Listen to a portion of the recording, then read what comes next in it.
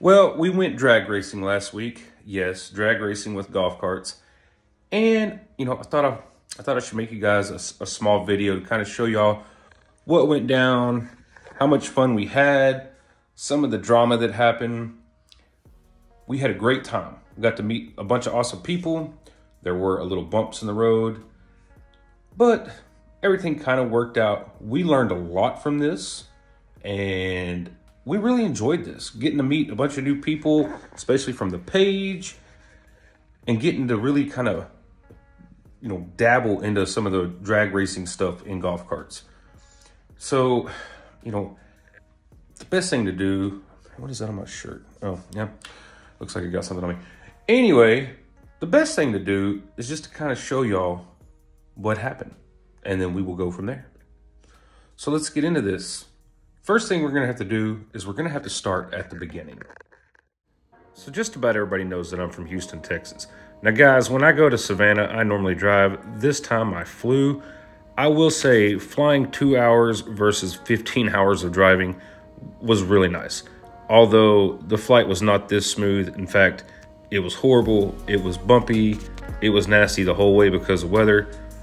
And your boy is not really a good flyer anyway. So yeah, I was glad to get there and get working on stuff. So Streetcar Bragging Rights was a car show and a drag race.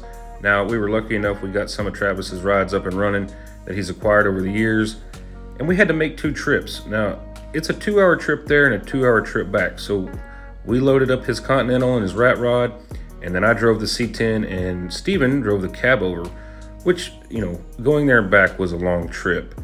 And here's Steven snuck into a picture. That guy is crazy.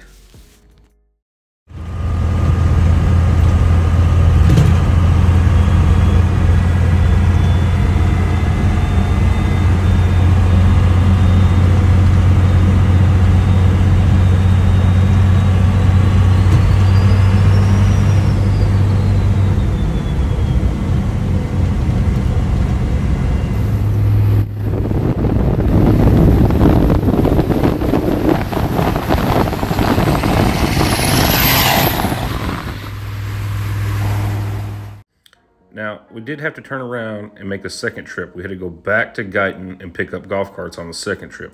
We couldn't forget the Forgie's cart, and we took the 4-wheel drive cart to race. We did get everything there, and Barry Hall with Kart King brought out his Bel Air. It was a pretty sick time. We did have all the big girls on display. Everybody was rocking the big carts. This was pretty cool to see all of these carts in one spot. Pretty awesome. Steven, of course, was rocking the Forgie's cart and having a blast. It was a pretty good time. So the week went really fast. I flew in on a Tuesday. We got up Wednesday, we worked on vehicles, we worked on golf carts, trying to get everything ready to go. Thursday, we load up. Now, like I said, we made 2 trips. We went from Guyton, Georgia, up to Augusta, back, and then back again. We get there Thursday night, and we get everything unloaded. Everybody's kind of starting to show up. And we pretty much just watched all the test and tune and a small tire shootout that night, which was awesome. Really fast cars. And we just kind of called it a night that night. Next day, it's race day, okay? Everybody's up. Everybody's at the track. We're testing, we're tuning, we're doing car show stuff. Everybody's trying to get prepped. Now, take this into consideration. Just about everybody there is rocking an Avios 5K AC kit. Different battery setups. Waylon shows up with a 72-volt Bolt battery, and he has a CPIX controller, which is different than an AC motor controller. The crazy thing is, a lot of these carts were running pretty close to each other. We pretty much knew it was gonna have to come down to who's gonna tree who. The first 2 up, we were testing and tuning. Now guys, we didn't have anybody to really tell how fast our carts were because we didn't have any other carts that we thought would be fast enough to run against, to test and tune at the house. So nobody really knew what they had until we got to the track. Now, they're doing test and tune and they're doing all the other stuff for these big cars, and we're supposed to have our time to go test and tune on the track. we didn't get to do that. And I'll explain that more here in just a minute. So what do? Being Golf Carts Modified and the rest of our group, we said, screw it. We're in the back of the parking lot and we're making test hits back there on the asphalt. And I mean, I think we had just as much fun doing that as we did anything. We're back there just ripping it up back and forth down the street on the golf carts. It was a blast. So this first pass, this is Eric, Thiebert, and Travis. If you watch this first one, you'll see Eric's cart is fast. But then the second race, Travis completely cuts his head off on the tree. So take a look at this.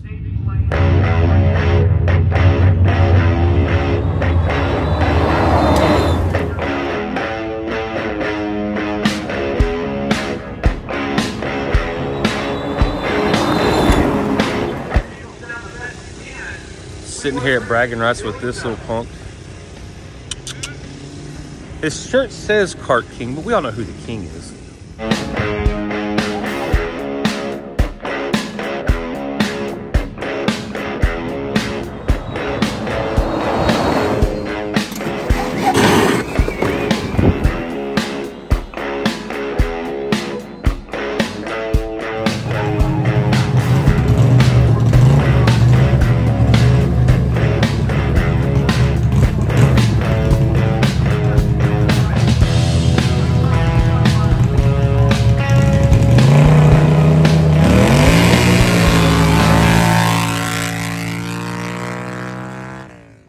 Okay, like I said, we're out in the back, we're testing, we're tuning, we're trying to get these carts dialed in. We're running these carts back and forth, trying to go get them charged back up because everybody wants to have max power at 100% to make their test and tunes on the strip that night. Well, they told us that we were gonna get to test and tune probably late that evening. Well, the rains come and everything gets shut down. That didn't stop us. We were out there testing in the rain like a bunch of idiots, which was hilarious because these golf carts are just sitting there, just spinning these tires down the road, but it didn't matter. We were having a good time. Everybody was laughing. We were watching these carts. All the guys in the race cars were leaving, not the golf cart guys. We're out back still just tearing it up. So we get to the next day. Now guys, we stayed out at the track all day from 10 o'clock that morning till almost 11 o'clock that night. We get up the next morning, they have the whole day scheduled for everybody. Of course, golf carts were the last thing on the docket. We didn't care because we were still gonna test and tune that day. We were still gonna try to dial it in as well as we could. Now, everybody made changes before the race. Drivers were changed. Travis ended up driving the rail. I drove the full drive cart, and Steven actually drove Kart King's blue cart, which is kind of funny because they all gave us crap because the full drive cart has 2 motors, 2 controllers, and 2 70-volt batteries. But it also has a 300-pound, 6-foot tall, extremely attractive driver versus a guy that weighs a $145 dripping wet holding a 10-pound bag. I mean, they were like, oh, you've got twin motors. I'm like, I've got shoes that weigh more than this dude. Like, get real. Anyway, all of this is going on. It's about 30 minutes before we race. And then the promoter of the race, who's a buddy of ours, comes over and he goes, they're not gonna let y'all race. Excuse me, say what? Yeah, they are. I flew all the way from Texas and people came all the way from Canada just to drag race. So what ends up happening is the track manager of the House of Hook pretty much told us that golf carts were a joke and they had no business running on his track.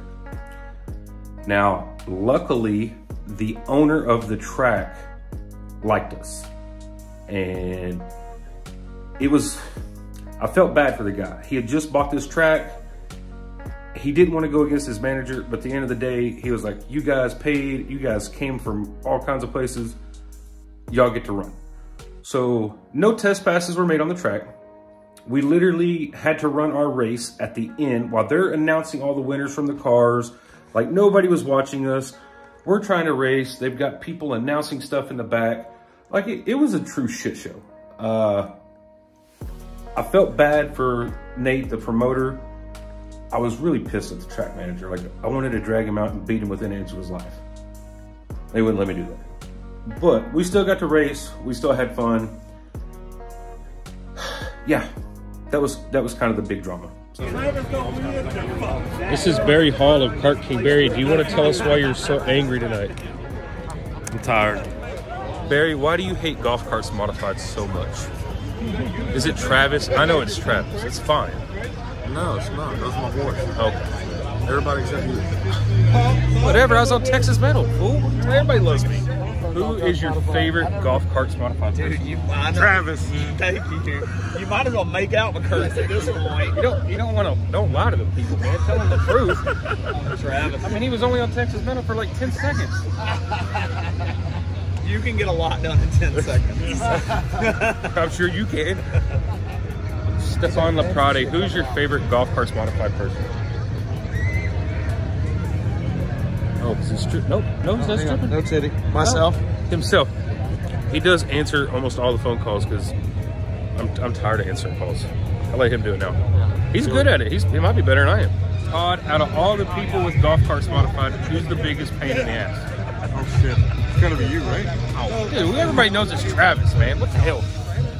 Look, people, they get on camera, they just start, act like they've never been on the camera before. This is story. Deer in the headlights. Right? Yeah, deer in the headlights. I don't know why everybody says me. Everybody knows that Travis is the biggest pain. I mean, easily, hands down. Okay, if you ever call Golf Carts Modified and I'm like, I don't know the answer to that, that's who I send you to, because he's way smarter than I am. That's Ron Mans. He's like the second or third smartest Navitas guy. And I only say second or third because Leroy's probably number one, and I'm scared of Eric Thieber, so. I'm right over there. He's probably lying because his lips are moving, but, I mean, it might not be. Hold on. There's Angry Barry. Angry Barry. He's always mad. No, because he did this to us. Yeah, it's his fault. We were here. I flew all the way from Houston. I don't even get to race. It's Barry's fault. Don't listen to Barry about what he meant to go to. Barry's like, you should come out here. It's going to be Grace. We're going to the House of Hook. Oh, by the way, you're effed because you're not going to get to race.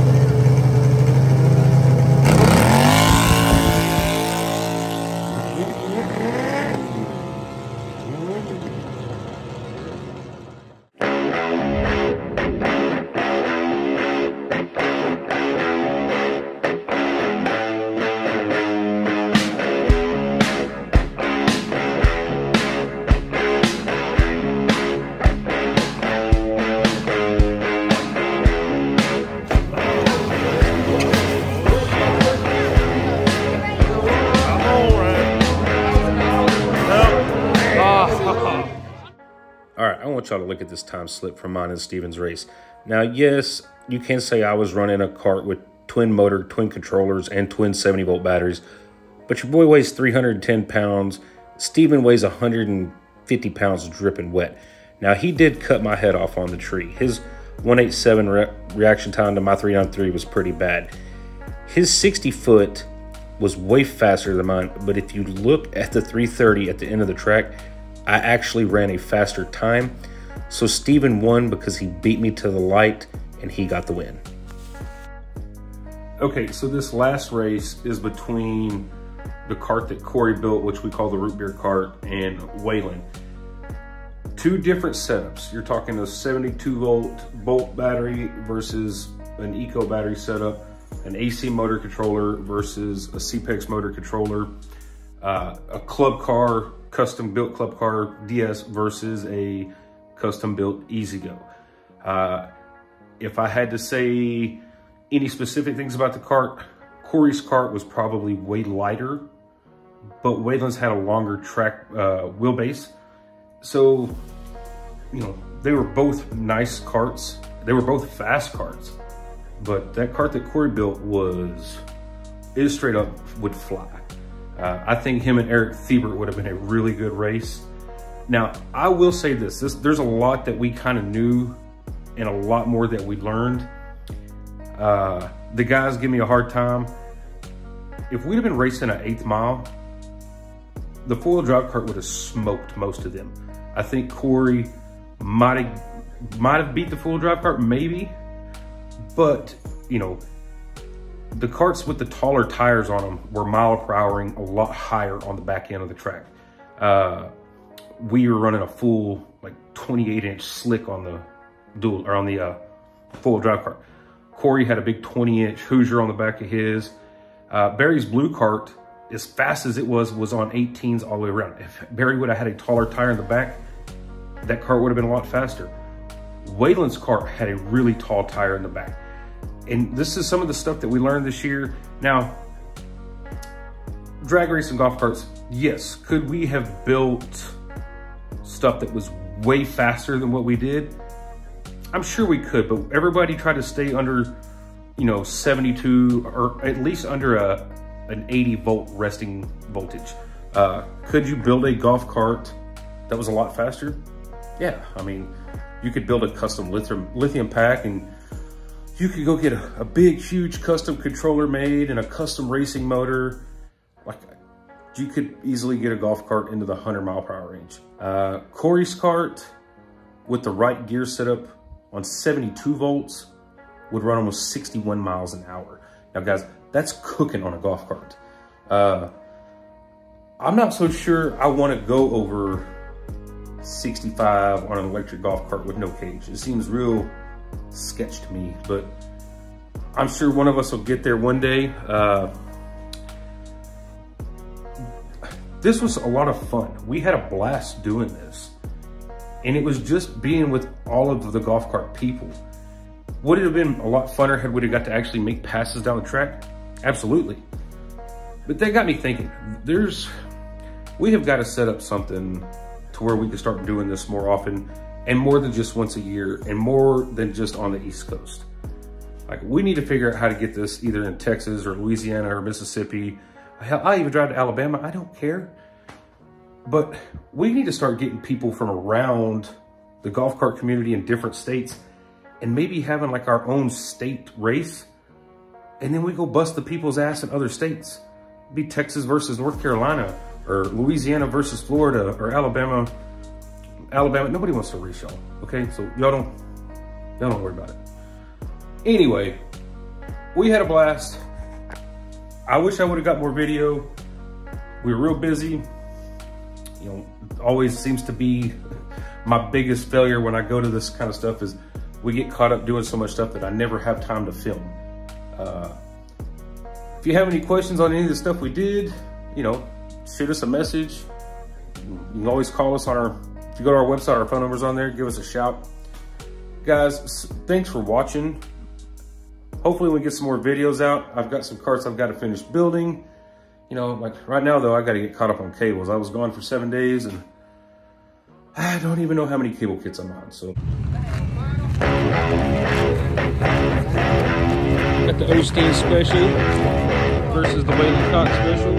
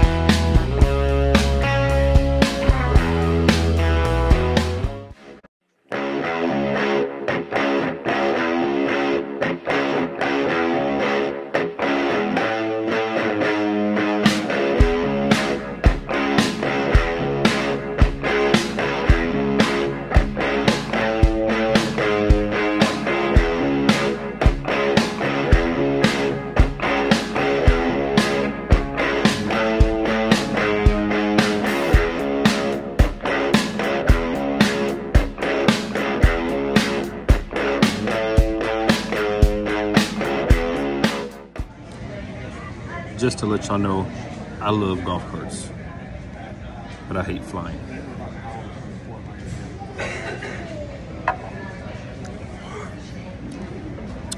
That might be the first of 5 or 6 shots of Patron. Go Modify.